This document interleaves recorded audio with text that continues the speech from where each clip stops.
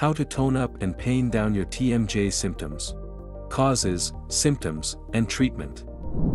The temporomandibular joint, or TMJ, can cause a lot of pain. The primary reasons include an injury, chewing on gum all the time, stress, clenching or grinding your teeth, biting your nails, and more. At home, you can try using over-the-counter pain medications for pain relief, or use hot or cold packs. You might also want to switch to eating soft foods for a while and avoiding chewing gum. Some jaw exercises may also help.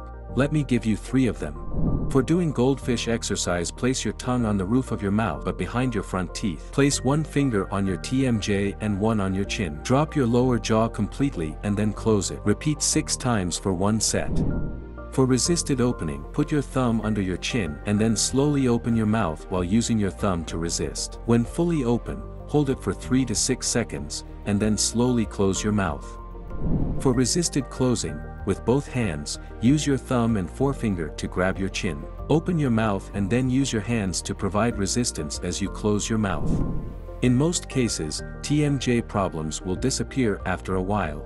You should see a dentist when the pain persists, or when the problem interferes with talking or eating. The dentist has several options to help you get pain relief, but will always start with the simpler methods.